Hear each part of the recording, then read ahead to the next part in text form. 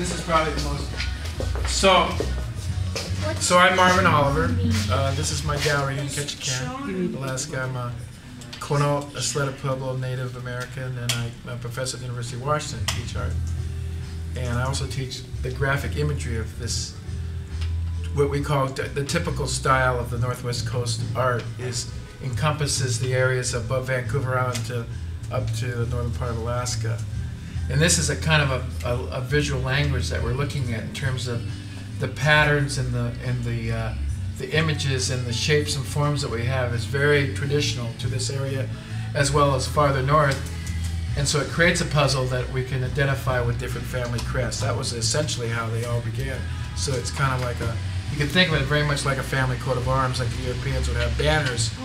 We would put our designs on boxes and bowls and such. But taking that idea, and this is not a new art form. Prints have been done, 50 years ago, if not longer. They were printmakers. But taking the image and applying it to prints is just another means of sharing sharing the art. And I think that's one thing to look at. Why is it so Northwest Coast art so there's a lot of it. You see a lot of imagery, a lot of shapes and forms and designs. Is essentially traditionally it was a way of portraying and sharing their crest with everyone. It's really kind of an honor and word maybe pride in being a bear, raven, wolf, and so on. And so putting that on everything was really a way of sharing their family, their crest, and now I take that concept of I'm a sculptor in many different forms, and yet this is one way I can share my artwork with people is through prints. Correct. You can cover a vast area right. in a fairly reasonable way. I had a couple of questions regarding your prints. Yeah. Number one is I've noticed on most of them you print up 449. Is that significant? 395 to 449, 450. Okay. Yeah. Is that just a reason?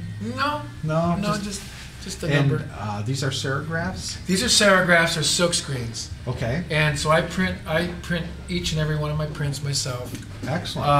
And I do all my separations. And are you using an embossed print to create all my prints are embossed. There's one that's not that embossed, but I'm typically noted for my embossing. The dies are either hand cut in brass or they are etched, acid etched, embossed dies, which I'll show you. But I'm also noted for embossing the prints.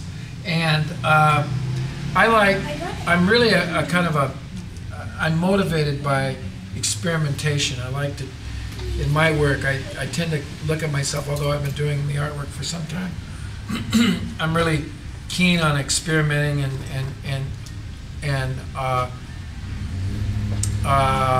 looking at new ways to approach the art. And I think that's not, they look at me as a contemporary artist, but if you look at historically at traditional art, it was very innovative and very creative back 200 years ago. And it was a way of there's something not only the sense of identifying the family crest or the design, but it's also how unique and how you can really awe your audience with producing a work of art. And they had a very keen sense of what we call like boasting, pride. There was a sense of, look at this, look what I did. And if you look at pieces in museums, the mountain hoard and the mountain sheep bowls and things of that nature, incredible work that was done 200 years ago. And they did that for the purpose of wowing their audience and look what I did and look how much work I put into this. And they go, wow, that's good. You really are proud of what you're doing. And we tend to do the same thing. But I like to say, well, now what can I do with this design or this approach to Northwest Coast art? How can I kind of push it and keep pushing it and looking at different? And that's what brings in a lot of the other materials. But this being a very traditional design, which is the red, black, and blue color, is to take this and take it a little bit further, and that's like taking into more color. And this is just accentuating, how do you want to do clouds? Well, it's really, when you start looking at, this is the raven and the moon, putting it up into the heavens with the eagle in the background.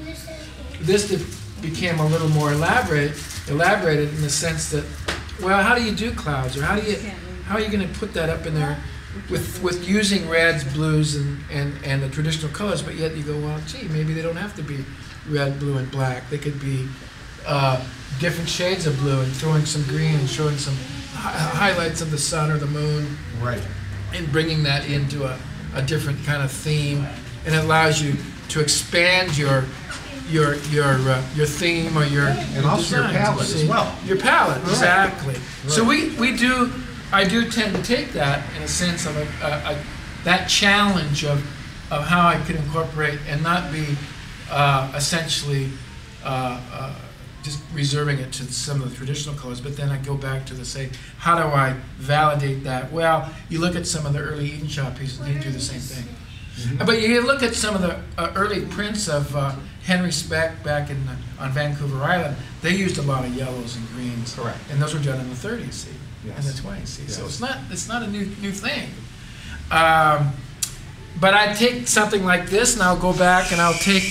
Now I experimented in glass, and here's another wonderful piece here that we've done in glass. And this is not unlike the print. It's just another medium. Correct. Using color. I didn't want to hold to just the red and the blue and black, where I could bring in multiple colors, because we have accessible of multiple colors of glass that are fusible, so why not use those? Correct. And although this wasn't the idea of monumental or larger pieces, is just the amount of how far I can push the material, and it's just the amount of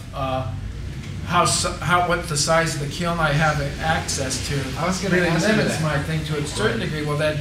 But we can do multiples of these, and then at the Children's Hospital would be, like I said, 26 feet high, along, 18 feet high, so we can expand it. Which is this piece over here, is the model for the Children's Hospital, and this is just taking it, looking at a two-dimensional, essentially a two-dimensional form in the large Northwest, which we call the Northwest Kachina, because it has that face, but taking it into more of a three-dimensional object here. Correct. In the sense for the trailer, we made it into a puzzle, which is juxtaposition parts of the mother whale here and the child and the little one here coming through. But this is a piece that we'll be completing in December 2005.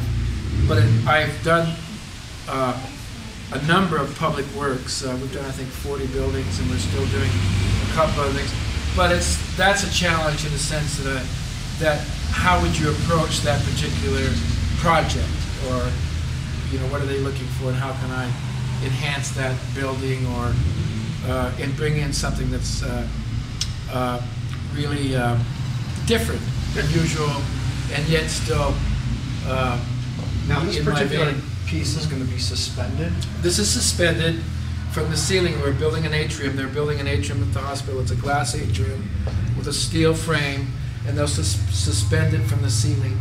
It'll hang down, but there's certain floors that I think there's 4 floors, 3 or 4 floors. So you'll see the whale down below here, and you'll see it right across here. There's another floor here it's a balcony, and then there's one up here. You'll see it again. So you get to view it from different angles. And well, as you walk into the hospital this way, it greets you as you come in. So it'll be a really nice addition to the new hospital. And the black areas, is that going to be steel? This will be steel.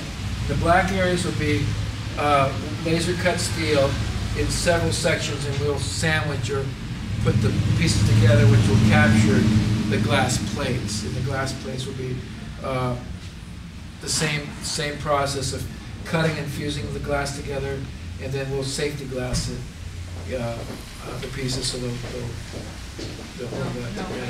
And how many layers of glass are you going to use? We have 5 layers. It's a 1/2 inch thick. Okay. And we have actually 4 layers plus a piece of safety glass on the back. Okay.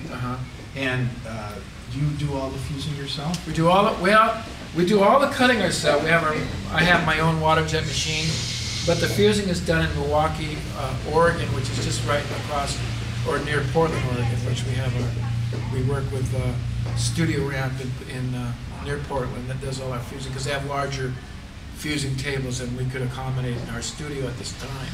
Okay. And we've been working with them for several years in doing all the other fused pieces. So we're comfortable working with them. Excellent. And the normal process, do you make the steel frame first and then fit the pieces inside? Well, it's not really, it doesn't really, the process is really, you can look at it as a step-by-step process, but we computerize everything as one piece, incorporating the steel and the glass, and then we digitize that, and so we're cutting steel now, or we're cutting the glass at the same time, but as it's being assembled, we assemble the steel onto a frame, a wooden frame.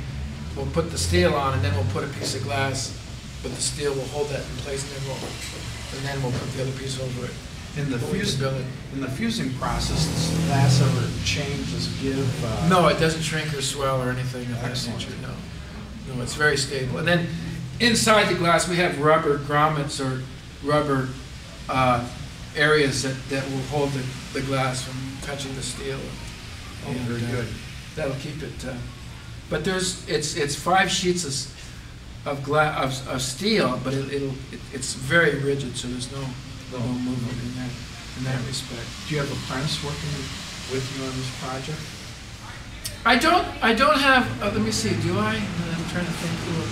I don't for this project, but I've used several students at the university as apprentice and work study or art students that I've used in the past. One of the wonderful pieces that we did that is well noted in my work for public art is that we just recently finished, what's been a few years ago, we did the National Museum for Wildlife Art on Jackson Hole, Wyoming. Oh, that's wonderful. And it's a large pole. Oh, yes. The pole? Yes. That's my pole. Oh. I used 3 or 4 students on that. Excellent. And so they were involved in that. So I try to involve the students as much as possible in this project. This one really doesn't acquire a lot of apprentice in the sense it's all really done computerized, and then all that's put on a disc, and then the machines do all the cutting, and essentially much more mechanical in that respect. Do you have to work with the architect for its suspension? Oh yeah, we work with engineers out of Texas that have to do the suspension, take in the weight load, also the earthquake so it's earthquake proof in the sense that that's stable during an earthquake. And so that's all taken into account, the weight and the size, and of course working with the hospital, so the hospital's yes, happy that's very important. Yeah. Yeah. You were talking earlier about doing these cast faces. Correct. And can you explain a little bit about the procedure of making one of those? The procedure of making this face is that I will carve this out of wood. Now actually, if I have the little face here, maybe if I can do this one here, you can see.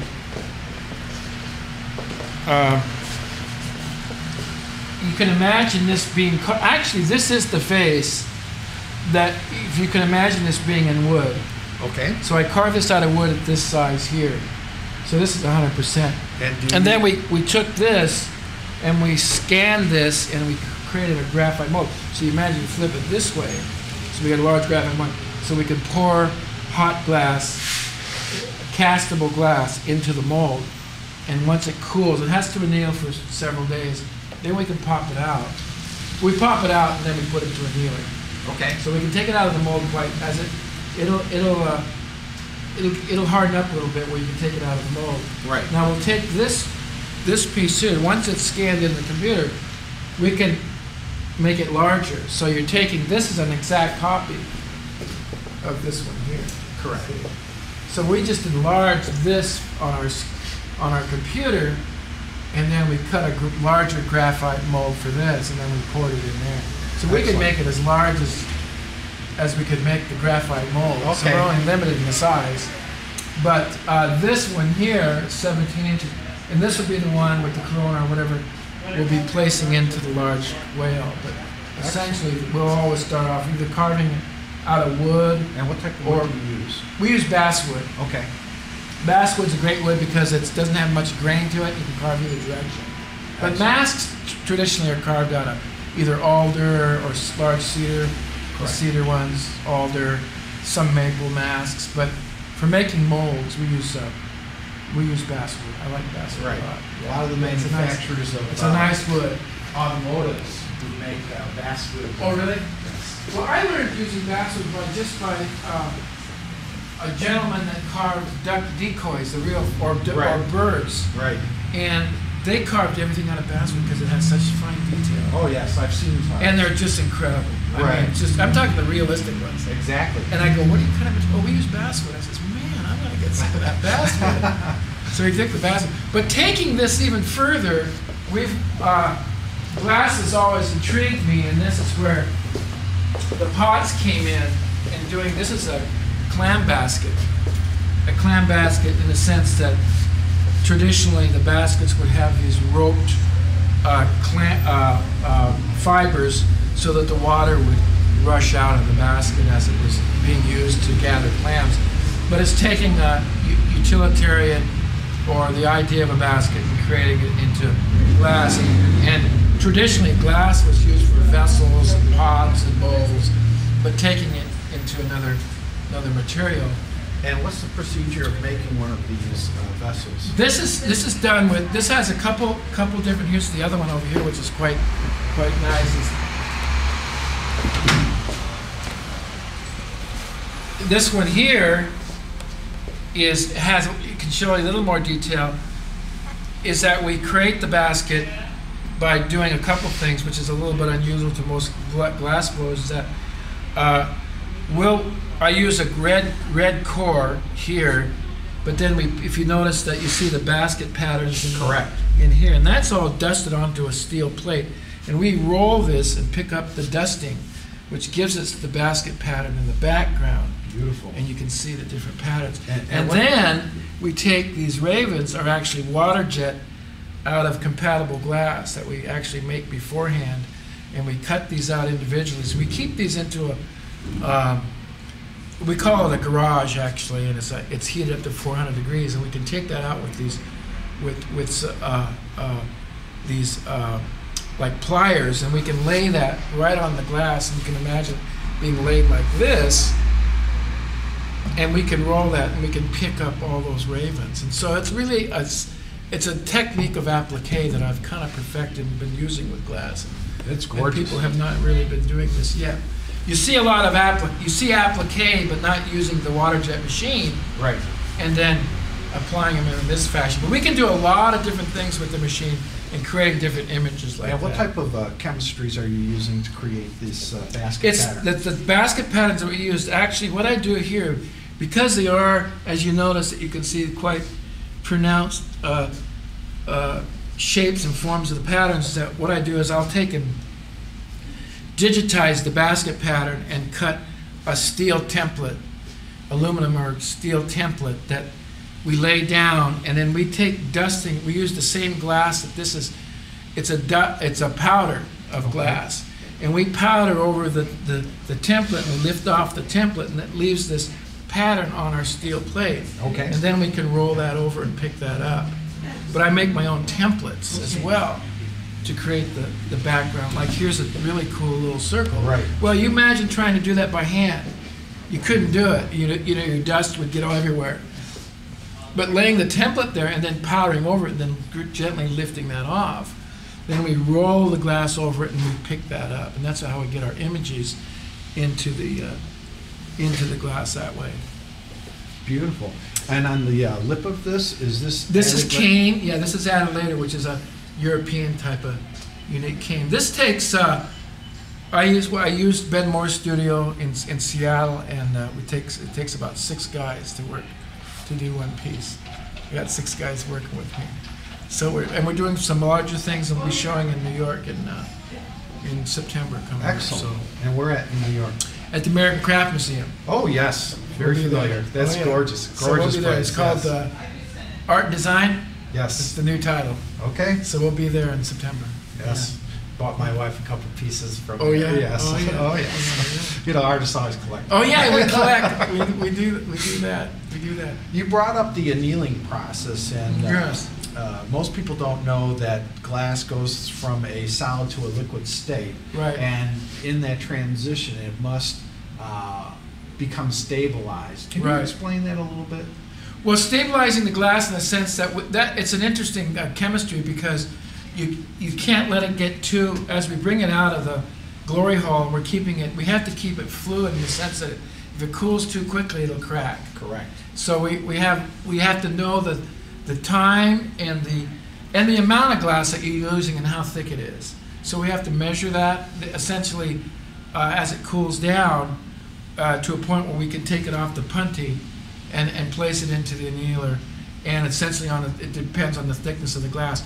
These are quite large, it'll be probably staying 2 days in the annealer as it cools down. Some of them are in there for 900, 400 or 500 degrees, and it's on a computer that gently and slowly cools. Right. This is much more forgiving than the very thick glass. You can't. That's got to be in there for 72 to 80 hours because it's so thick. It's still hot in there, and to push that glass and bring it out, that's where the cracking has on the very thick castings. Right. Blowing glass is there's room for that, but it only takes a couple of days. But the castings is a much more difficult. Just leave it in there and let it go slower. And fusing's different too. Correct. We take it up to 1480 degrees, and or 12, and each of these glass. This is now glass. Not all glass are fusible because it's a different type of chemistry. But this is made by Bullseye Glass in Portland, Oregon, and it's called fusible. This is made for fusing. So you have to have fusible glass. Correct. And then, but the chemistry of each color is different. So this is softer, harder, medium, and so they're all at different. They melt at different temperatures. So I'm not the chemist, but the people that are fusing understand where they can go up and capture it, that glass, whatever the one it takes the most to get hot, and then how fast they want to drop it down. So what happens if they don't do that? You'll get the bubbles are not. The bubbles are.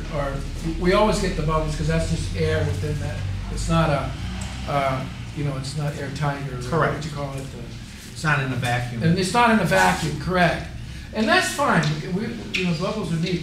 Yes. But if you heat it too long, then it mooshes. Right. See, they'll start to spread. The colors will start spreading into each other, and then you won't get the fine, crisp lines. And that's a real technique that you really got to learn. Because right in here, these two, they're going to start getting too hot, and then bam, there they go. Right. And you don't want that. Exactly. And so that's what I have.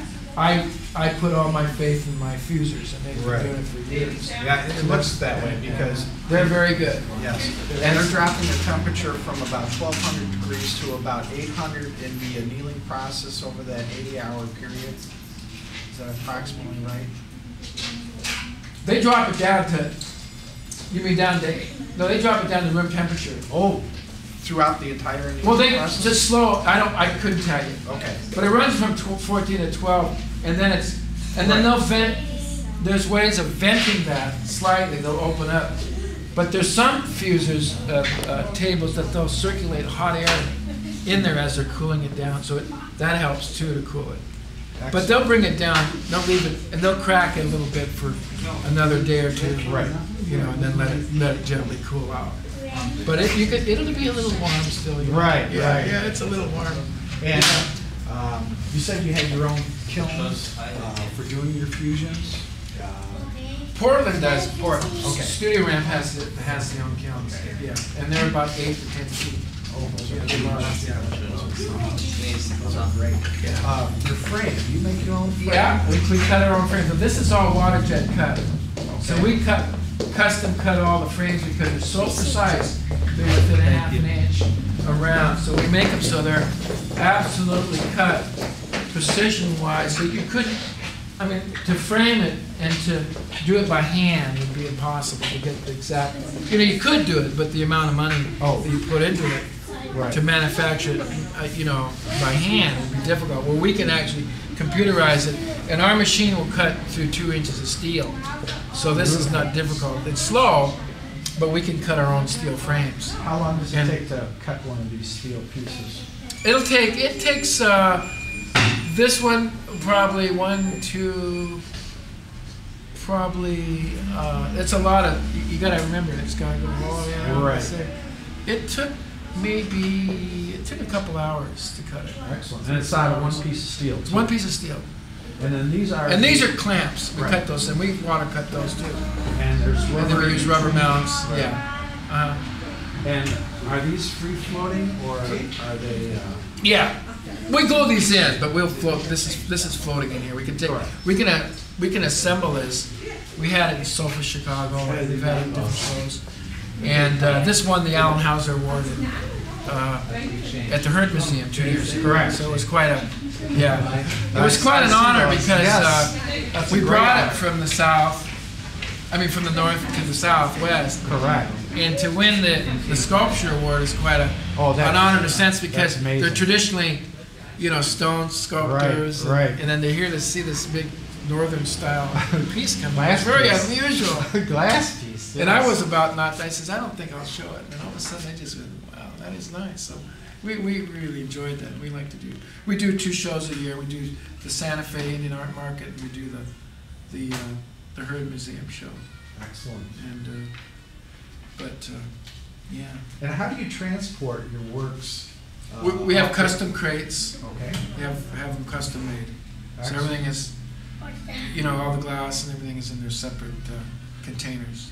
And then you reassemble it. Here we bring them up on the barge. Okay. Yeah, we ship them up on the barge, which is they're handled once, but we create everything when we ship them.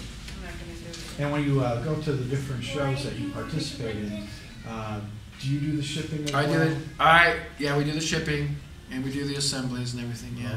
So so it's on both ends then. Both ends. Yeah. Yeah. Both ends. Yeah. Yeah. These are very nice.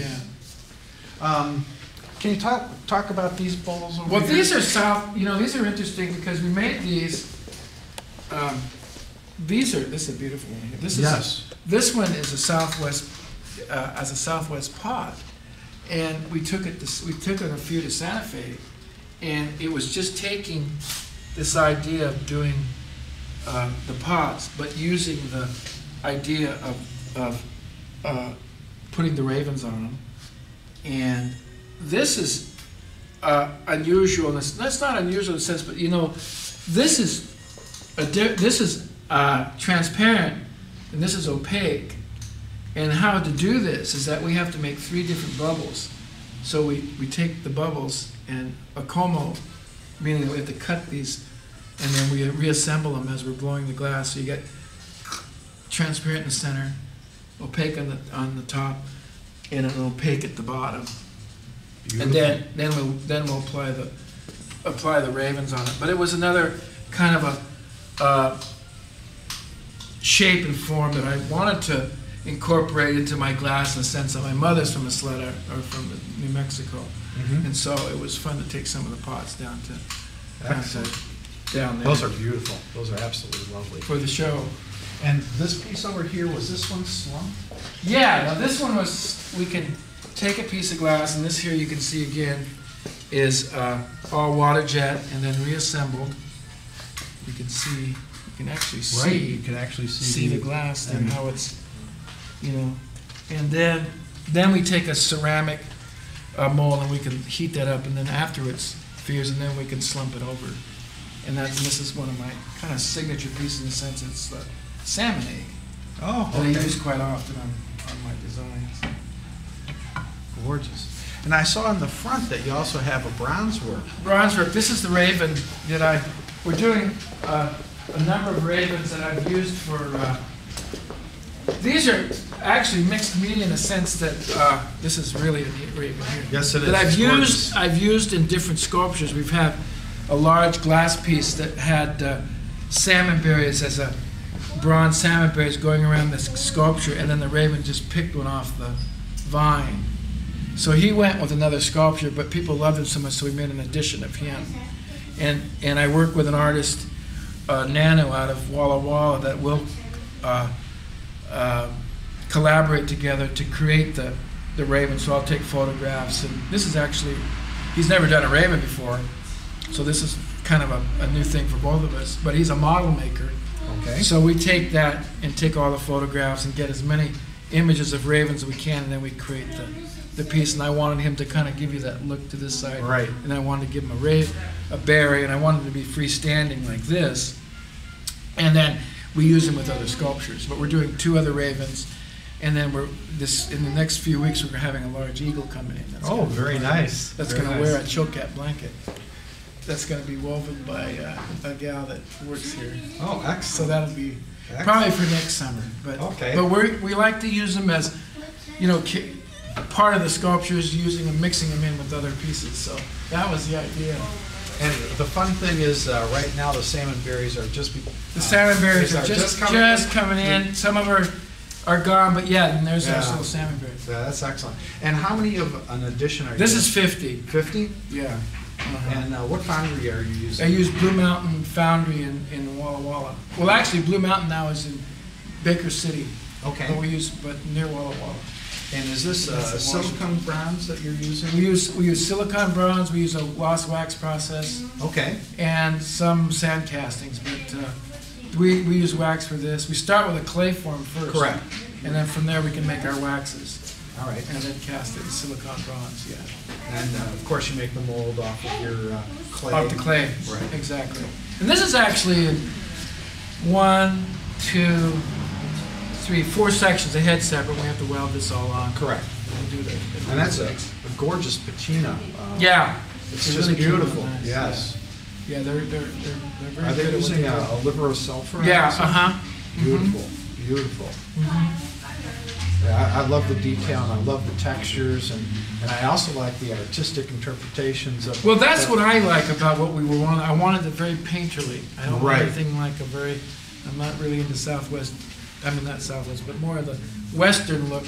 I wanted something more painterly, like I put my fingers on it. We run our fingers. Yeah, and I like the way you hold your sculptures and caress them. Yeah, coming from Chicago, you go to the museum, you got to keep your hands in your pockets, yeah, right. even if you are a sculptor and you want to touch something. So it makes it totally different. And even in my sculptures, I want people to touch them. Oh yeah, It's imperative. We're doing one for Children's Hospital in Tacoma that's a touchable piece of art. Oh, excellent. That has a raven with it. Does it? Well, the kids can play a larger raven, and but it'll be bolted down, but they can touch the raven. Good. Feel them, you know. Good. So we're doing, touchable art's very important. Yeah, it is. Yeah. It is. Yeah. This beautiful work. Yeah. Tapestry or the These are it's just taking the prints to another level in the sense that I was approached by Pendleton, Northwest Pendleton, who does Pendleton blankets. Correct. And this one here, it actually isn't the first one, but I was the first one to do a Northwest image in a Pendleton blanket, the salmon blanket.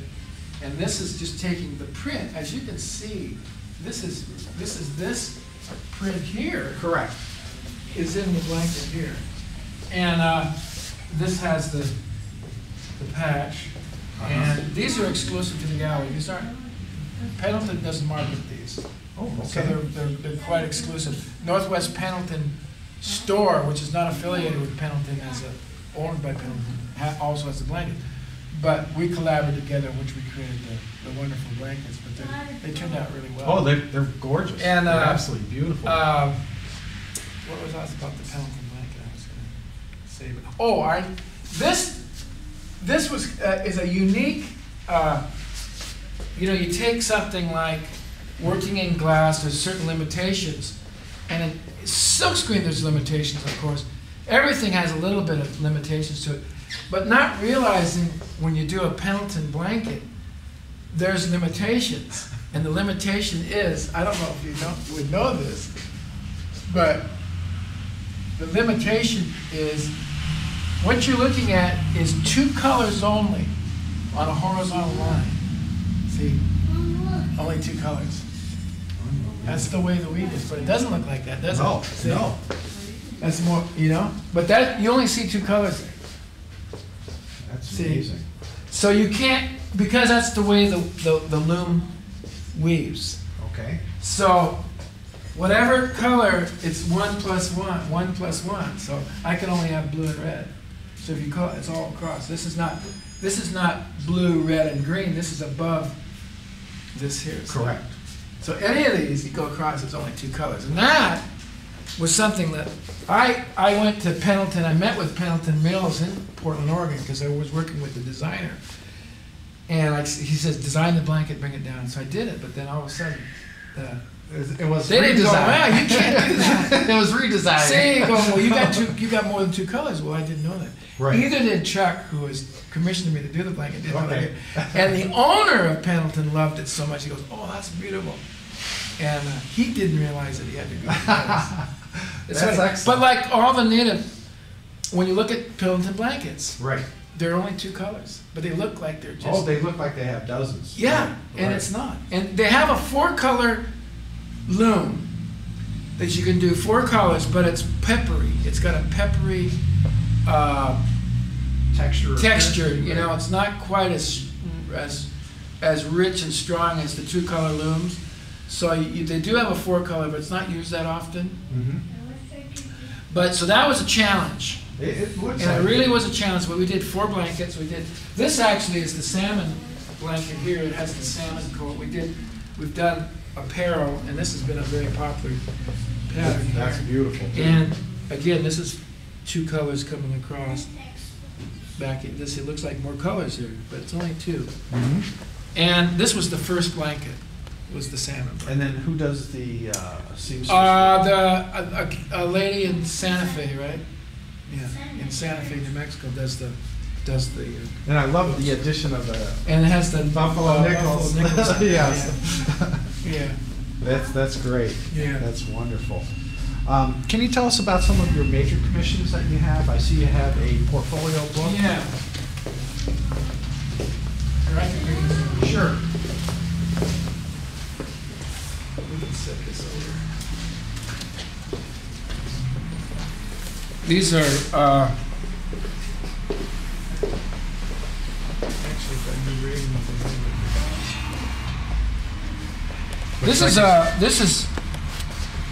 these are some of my commissions I've done for different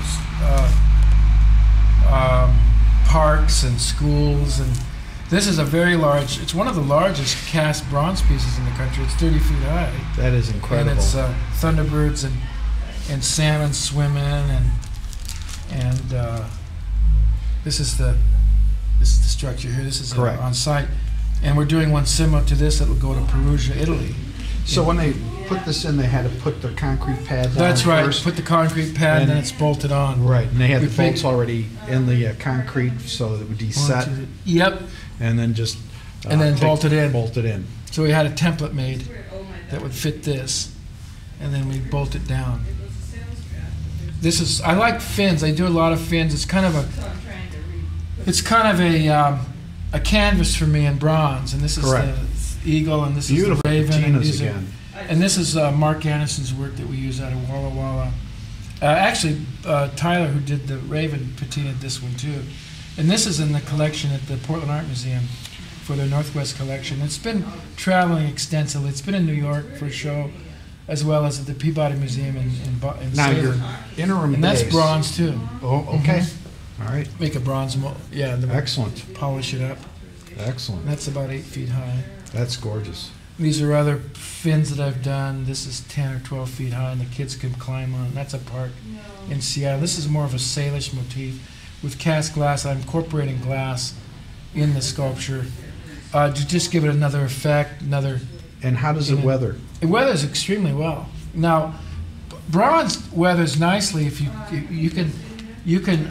What we do is that when we heat the bronze up, we can take Johnson paste wax, and that Johnson's wax is really a good wax to use. It penetrates the bronze is porous, and when you heat it up, it'll penetrate the material, and then we can polish it out. But it's the wax is inside the bronze now. So as it heats up, if it's a hot day, you can go and polish it. Oh, excellent! And how long does the treatment last? Oh, it'll last forever if you polish it and keep it. And what temperature do you apply the Johnson wax? Oh, you can just warm. Just warm? Not very hot. Okay. No. And this is cast glass. This is one of my first windows. It's actually incorporated into a building inside a. And is this a came in between? This is actually silicone. We silicone these. Each one is a separate tile here. Okay. And we silicone these parts. We sand cast these. Oh, these are individual sand casts. I took this image here and I made another one and cut it up and then made that into a casting. These are petroglyphs. These are sand castings I've done for other exhibits. One of my friends is an archaeologist in Wyoming, and so we go and see the petroglyphs all the time. It's just a beautiful thing. And these are, I use this experiment. I want to see what glass does, and this is actually cast in iron, little figures we drop in. This is blown glass. This is a glass helmet. How did you make the helmet? I carved it out of wood. Correct. And I made a 2-part mold in bronze, and we just stuck the bubble in there and blew real hard. That bronze mold that you saw is over at Diane's. It was that wooden one. And how many times did it take you to get your first piece? We got about 1 out of 4. We got one. This is beautiful. This is that's gorgeous. 18 feet long. It's a new school in Washington with paddles, and this is all cast glass with a steel frame, and it's your journey through education and inside and outside this environment. Here's a books that are. It has comic books. There's life magazines, right? So it's reading outside your traditional classroom, because you go to a barber shop, pick up a comic book and read it. You don't have to. It doesn't have to be a textbook. You can learn something from just picking up a book, anything, a magazine, and a lot of other industrial things that you can do. And this is pretty interesting. This shows you that actually this is a sand casting of this little face, and we actually press. You can see the heat here. Correct. And then out we can pop these little faces out. But that's that's a special type of glass as well. That's for casting glass, exactly. Are you using we use a spruce pine for casting too. Okay. And the glass itself, are you using a lead crystal or? It's kind of a lead crystal. It's clear. Now, Pilchuck, as we all know, is a famous glass place, but traditionally in the old days they used bottle glass. It's green. Right, it's cheap. right. but when you cast with it, it turns green. But when you're blowing with it, it doesn't matter. Okay. It's clear. See, and this is showing you how hot those faces are. This is iron, and we're ladling into iron. This is the same face. that tight. But we went from iron to graphite because iron got so hot, and and this is a different piece there. But this shows you some of the larger. This is up in Fairbanks, Alaska, another big face. And this is all water jet aluminum, then powder coated, and then incorporated glass. You can see the glass, the casting, the fusing, and the different applications of different types of glass onto the. And this is the Aurora Borealis with the Raven. And where's your studio located? It's in Seattle, Washington. Yeah, in our home. In your home? Right now, yeah. It's getting, we're building a new one. So Okay, we're running out of space. I would imagine so. And this is more steel, water cut. And where's this This located? is at Carnation High School in Seattle, in Washington. Okay. And this is windows, fused and appliqued. This is a beautiful piece here. I like one of my favorite pieces. I want to bring one in here. This is called Inner Balance, and this is a steel piece, almost very modern in the sense of just the two colors. But you walk through it and around it, and as you walk around it, it changes. See, it cancels each other out. It's called Right. Inner Balance, but these are the two shapes, the U and the ovoid. Okay. You see, this is what makes up all the art. Correct. So to surround you by these forms, it feels good, you know. You can stand in there and just feel that. And what type of paint did you use? This is powder coated. Okay. We do a lot of powder coating onto steel. And this was actually it's my low first maintenance piece. then. Yeah, very low maintenance. And this is actually my first steel piece. It was done quite a few years ago, and we laser cut that one. And this is a piece that's in a private home now. And this is all fused glass again. It's 8 feet. It's a large dorsal fin, and there's a Raven inside here. And this was in the Lewis and Clark exhibit that traveled back east. He went to Philadelphia, and we were in that show.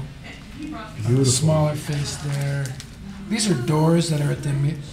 These are actually at the American Museum, American Indian in Washington D.C. now, as part of their permanent collection. Wonderful. And there's cast glass. Yeah, they just acquired these doors a couple months ago, and you can see there's the green glass. That's right. This was cast up at Pilchuck, and we were hoping to get more. And but this I like it. Is this one of the wooden There's forms? a carved form. Yeah, right. we carved that out of wood, basswood. Right. That's basswood. Beautiful. These are large walls, castings of bronze, steel, more steel with ravens, and these ravens move in the wind. Oh, they do? Yeah. See, he'll flip around, and this is way up in Fairbanks. And is this an aluminum post? It's aluminum post.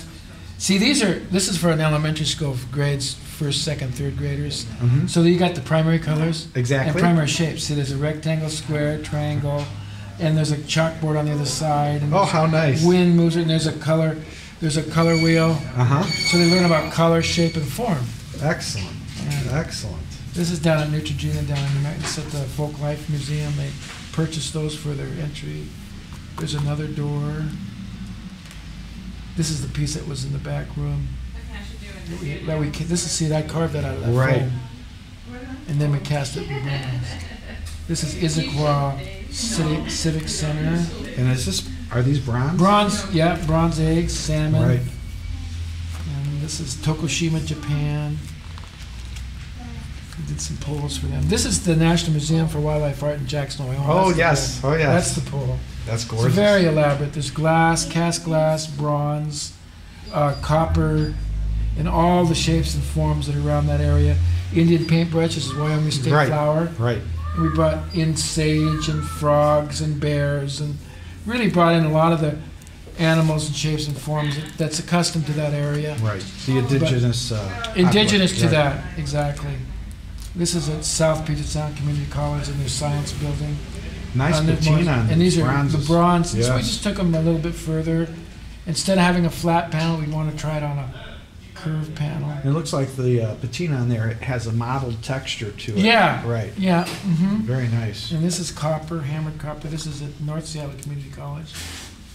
Another piece. These are models that we do, a lot of models, and we'll cast them in bronze. And these models are made out of the oil-based clay, or are you making them out No, I carved this out of wood. Out of wood. Mm-hmm. And then this is a big This is in Minnesota. It's a That looks like Minnesota. Yeah, that's Minnesota. Yeah, you should go in there.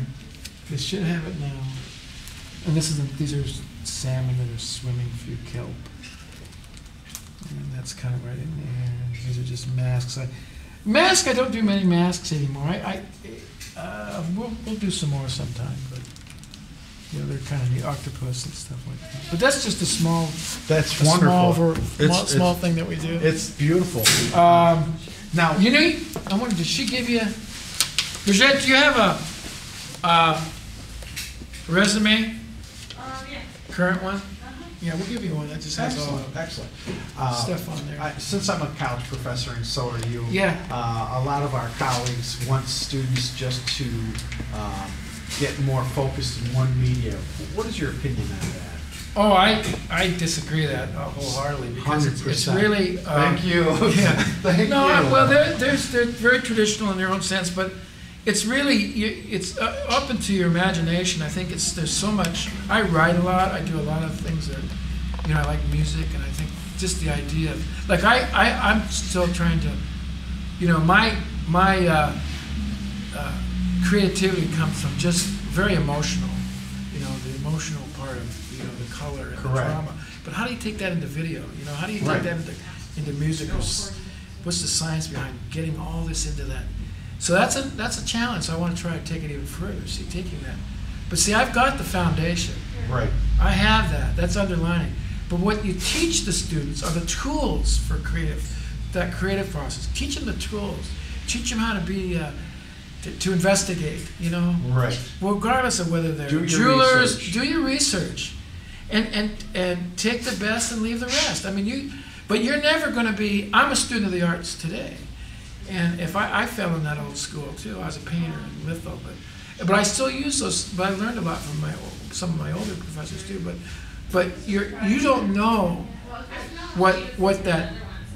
You know, there's no pinnacle to being an artist. Correct. You know, there's no mountain. It's an upward road. Now you're going to come down a few times. Yeah. But and I tell my students, you're never a failure. Right. You learn from your mistakes.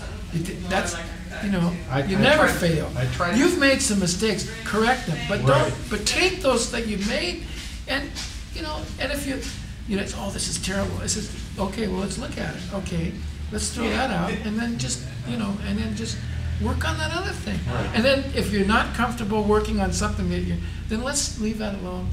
Just, you know, work on what you like. Go on, you know, and then, you know, you can't help if they're honest with themselves. They can't help but go out there and investigate and be as creative, but they can't be limited by saying, well, you've got to do it this way, or you've got to do Correct. that. See, because that really hinders them, because that's, well, I can't do it that way. Well, you can, see. But it might not be a year from now, it might be 10 years, it could be 20 years, and all of a sudden, boom, it hits them right in the head.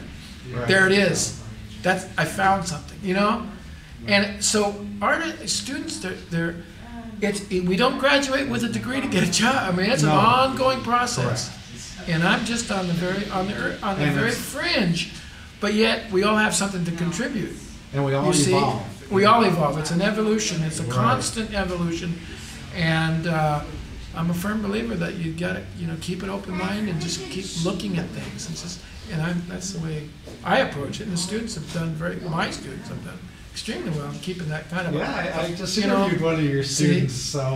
Well, and there's a number of them, and that must they're make happy. you feel very proud. Yeah, I am very proud of my students. They've done extremely well, and you see them out there, and they're showing experimenting, with you? and they're showing. Oh yeah, and they're going to be, you know, really successful. Oh, It yes. just comes up.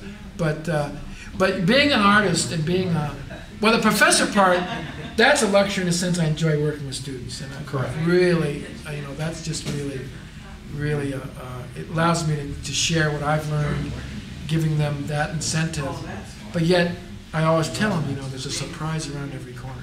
And you don't know when that's going to happen, but it's there. Exactly. And it happens all the time. Exactly. So you got to be just, you know, gee, I'm just not getting things done. It's like, just, hey, it'll happen. You know, if you're real honest with yourself, you know, and you give 100%, you know, you're going to be successful. Right. I learned from a guy who's quite a famous painter. And you know, he said, Marvin, you know, whatever you make, everything will sell. I mean, it's kind of like, meaning that everything you put your heart into it will be successful. And I'm telling you, it's proven up to this point. It's true. It's always been a proven, you know, they say, well, gee, that's never going to sell. Well, you don't look at art as being something that's marketable. Correct. If you know, then you're going to be, you know, doing stuff. You know, you have to be honest and do what you feel is really your thing. Comes from your heart. That's right. And man, you just got to let it go. Yes. And that's why I do what I do, and that's why this gallery is successful in my heart, is that it allows other people to come in, look at the work, and inspire them. Exactly. You see, and if I, you know, and the diversity and the diversity and inspiration, and that helps them a lot. You said, instead of doing, well, you know, you're just limited, and that's why, you know, it's a big investment, but the investment is always a good return.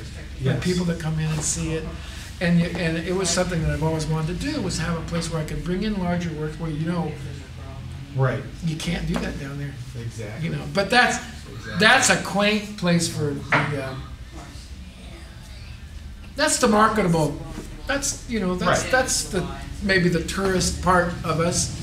Correct. You know, the marketable part. But yet here, this is also something that really is important to us. So. Yeah, I get a lot of questions from my students and from people who collect art, and they say, "What's your favorite medium?"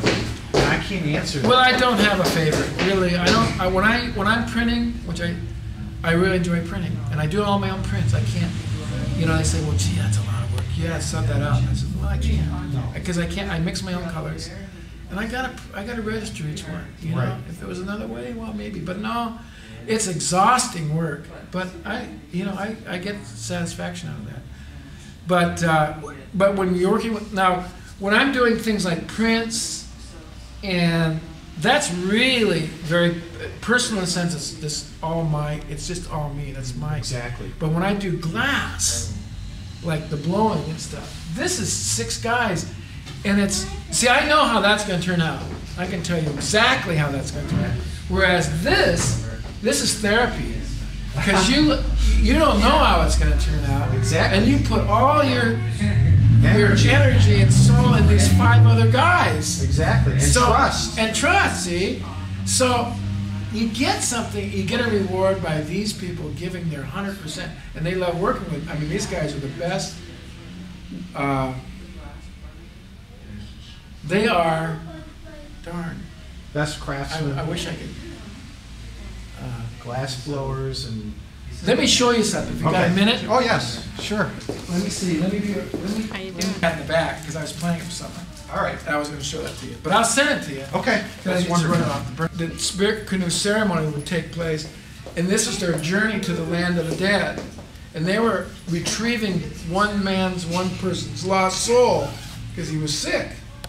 So this is their journey. These boards and everything would take them because they couldn't see their way. So these were their helpers.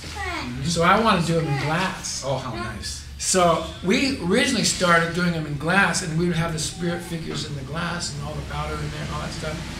And we're doing them by hand, which means we'd blow them like that, and we'd stretch them out, and we'd hang them, and we'd start manipulating the glass, but they weren't getting long enough, but as gravity pulled down, they got too narrow.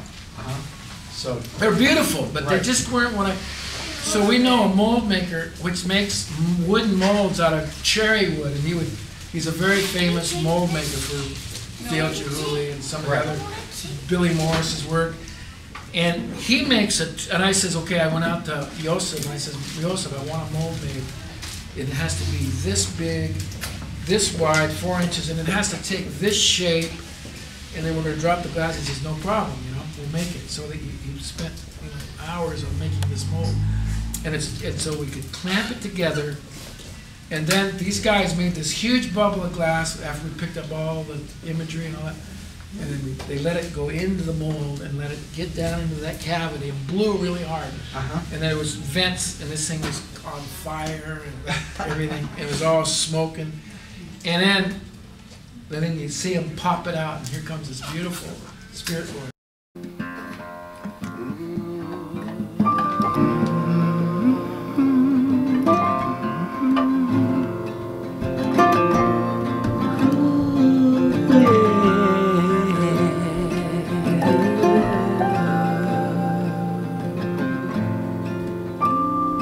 Ooh.